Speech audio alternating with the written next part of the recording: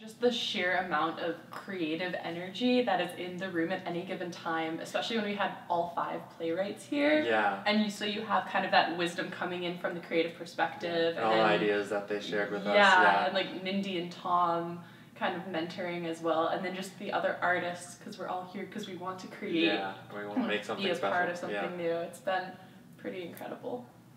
My experience doing the reading was very interesting just because it was so last minute, which is kind of what this festival is about, just being able to fit so much work within such a small period of time.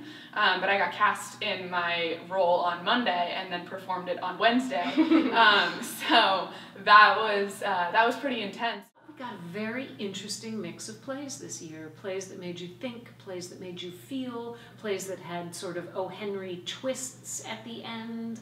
I thought that we were delightfully sort of cross the boards. To develop a family, that's a very common feeling that a lot of theater people experience, and it's one, if not my favorite thing about theater.